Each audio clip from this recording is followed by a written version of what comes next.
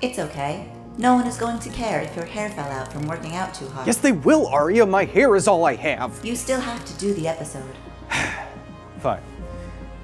Dear viewers, I know this may come as a shock to many of you, but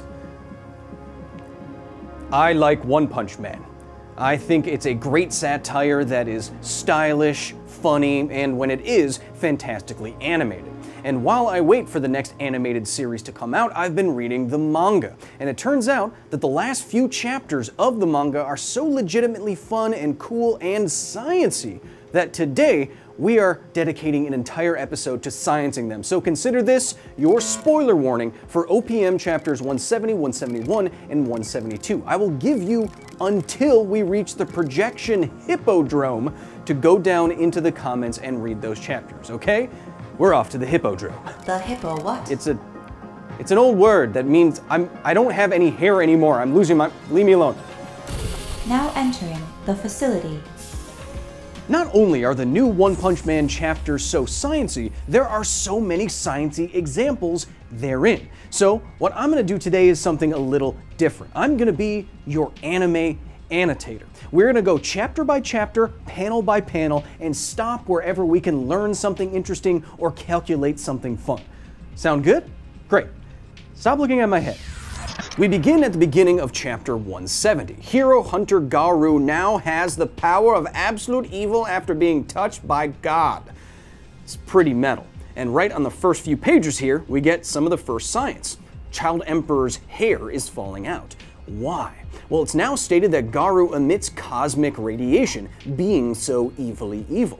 Now, cosmic radiation is radiation from the cosmos, from stars and other sources up there, and it consists of atomic nuclei, subatomic particles, high-energy photons, and this can irradiate you. Normally, the Earth protects you from that effect with its magnetosphere and atmosphere, but if Garou was standing right next to you, slamming you with cosmic radiations coming out at nearly the speed of light like the sun does, then it absolutely could hit you with something like acute radiation poisoning, which would lead to your hair falling out as high turnover rate cells like the follicles in your head started to die off. And a few pages later, we see that Genos states that he has some resistance to radiation, and that's true. A less biological thing would be more immune to that kind of thing.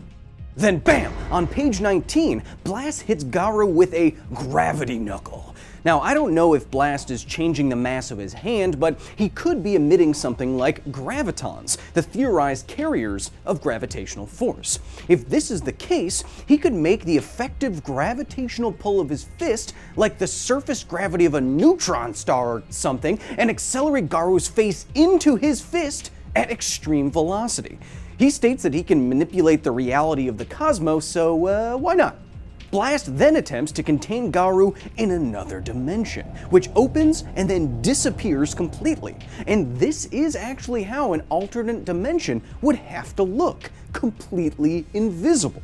Since we already have 3 dimensions of space, a 4th spatial dimension would have to be at right angles to all possible directions, orthogonal to up, down, left, right, front, and back simultaneously. Now, if you can't really imagine an extra space in all possible spaces, don't worry, no human can. Garou then counters with a nuclear fission punch. Presumably, the strength of his attack is splitting atoms, which releases an incredible amount of energy as mass lost in the splitting is translated according to E equals mc squared. Material like your opponent's face is not made up of nuclear fissile material, however, so this would not actually lead to something like an atomic bomb on the end of your fist, but it's a fun idea.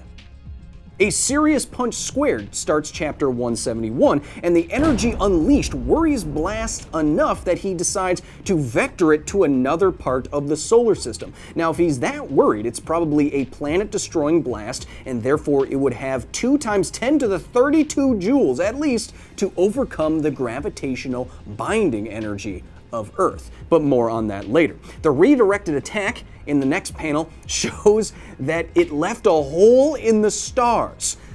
Totally impossible, because even if the attack was traveling at the speed of light, it would take at least 4 years or so to reach Alpha Centauri, the closest star to our sun, but hey, it's a sick looking panel, isn't it? Now, moments later, Saitama and Garou are on Io. Now, this is a trip that would take at least 37 minutes in real time if they were moving at the speed of light, which they can't. So in reality, the pair here would be tumbling for more like days or weeks or months. But the next page makes up for it right here with a beautiful panel that's reminiscent of a very real image. The Cassini's view of Io and Jupiter, January 1st, 2001. It's really pretty. Now it's time to get serious. Manga dorks are so hype on the most recent chapters because we finally see more of Saitama's serious moves, like this insanity, the serious table flip.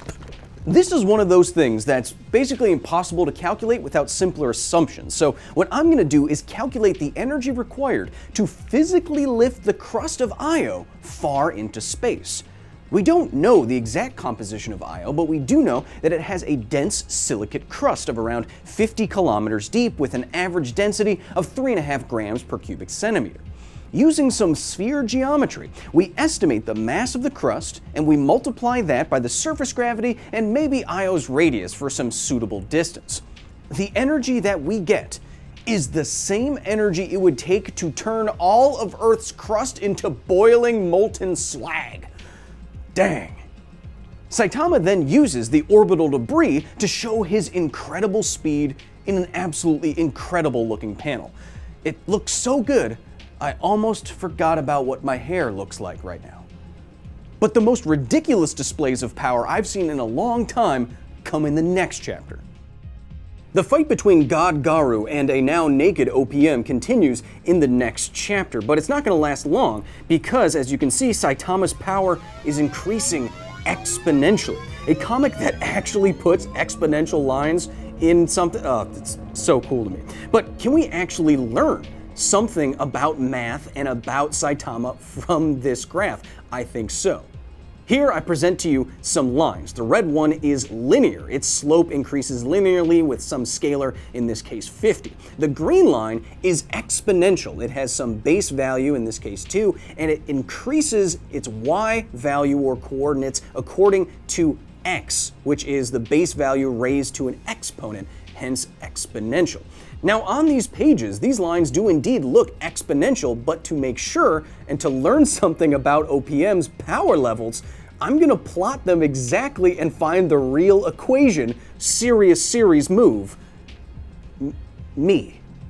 Assuming each line here represents one unit, I looked at all the units that looked exact, I didn't want to estimate too much, and put those unit sets into Wolfram Alpha for an actual exponential equation fitting to a line. It turns out that both Saitama and Garou have a similar growth constant, almost exactly the same, but OPM has a higher initial power value, in fact 4 times higher. And this kind of makes sense in the context of the manga, right? Both Saitama and Garou can increase their power very quickly, but OPM has a lot more to draw upon, and therefore when the exponential nature of this growth takes over, he will quickly outpace this hero hunter. It's like having more money in your savings account before it starts being compounded by interest.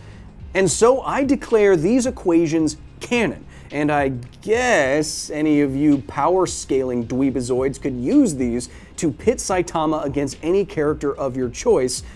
I know you like doing that on Reddit. What is all of this power used for? Well, maybe the most ridiculous display of strength I've ever seen in this medium. Serious sneeze. He blows away the surface of Jupiter with a sneeze, and it gets all the way down to the metallic hydrogen and maybe rocky core. This sneeze is insane because, excluding the mass of the sun, Jupiter makes up the majority of the mass of the solar system. So doing a similar, and I must say extremely simplistic estimation of the energy required to do something like this, we use, say, maybe half of Jupiter's mass, it looks like, minus the core, which we still see, and see how much it would take to lift all that mass up out of Jupiter's enormous gravity well. And in doing that, we get 1,000 billion yotta-joules. The same energy you would need to Death Star the Earth and send all of its pieces off to mathematical infinity at the edge of the universe where not even Obi-Wan could sense what happened to them. And you could do that 10,000 times over. I agree, Garou. This is insane.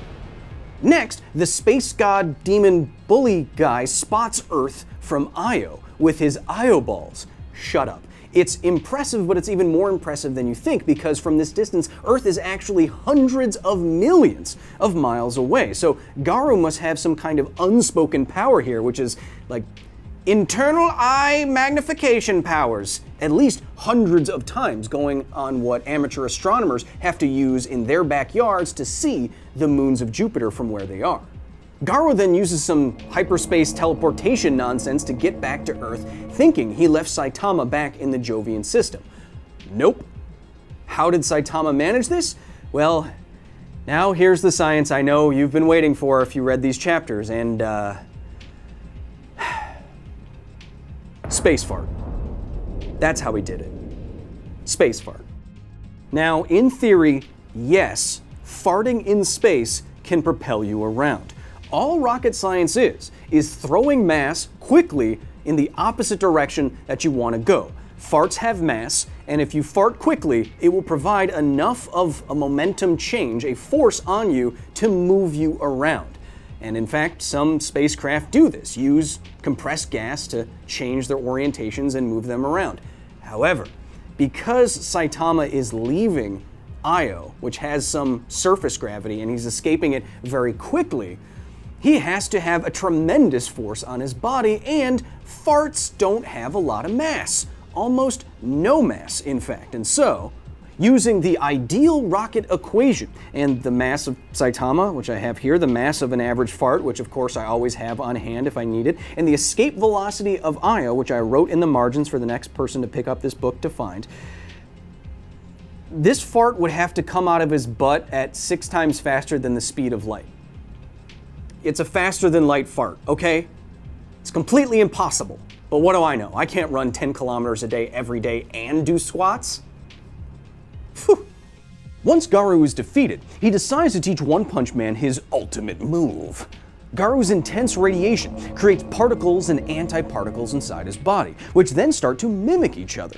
The same thing then happens inside of OPM, and again, I have to give it to One and Murata here. Antiparticles, or antimatter, is in fact contained in and created by cosmic rays. Of course, if both their bodies suddenly contained a large amount of antimatter, it would instantly annihilate inside of them and create an explosion an order of magnitude larger than the largest nuclear explosion in history. But in this case, the energy transports Saitama back in time, where he throws a punch in the past, defeating Garou before they even fought. Reversal of causality, totally unavoidable. Now, I know that Saitama can fart faster than light, but everything else in the universe follows this speed limit, and so it demands that events only proceed forwards in time and never backwards. But One Punch Man getting so strong that he's now technically Zero Punch Man is so damn cool, I think the universe will let it slide just this once. One Punch Man and these chapters in particular are great examples of using scientific topics, principles, and ideas to elevate all the material around them. And I know other manga, comics, and TV shows do this same kind of thing very well, but I love seeing it in One Punch Man because it's a story that's intentionally over-the-top, ridiculous satire.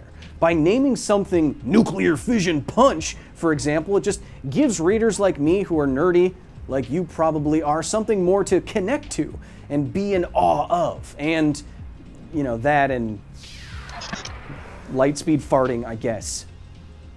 Until next time. Now exiting the facility. Thank you so much to the very nerdy staff at the facility for their direct and substantial support in the creation of this here video. If you want to join the facility, if you want to try our proprietary instant hair regrowing formula, which I will use right after this video is done, you can go to patreon.com/KyleHill and you get videos early, you get behind the scenes images and bloopy bloops, you get private members only live streams with yours truly. Yeah, and I do funny voices. And if you support us just enough, you get your name on Aria here in every single video. And as you can see, there's literally hundreds and hundreds of you. So I have no idea how I'm gonna pass that. If you have any OPM, One Punch Man, feats of strength or amazingness that you want me to look into, make sure to put them in the comments below. I will be watching as my hair slowly regrows back to its former glorious state, which is, of course, incredible. immense. Thanks for watching. I'm going to start on my squats right now. 1, 2, 3.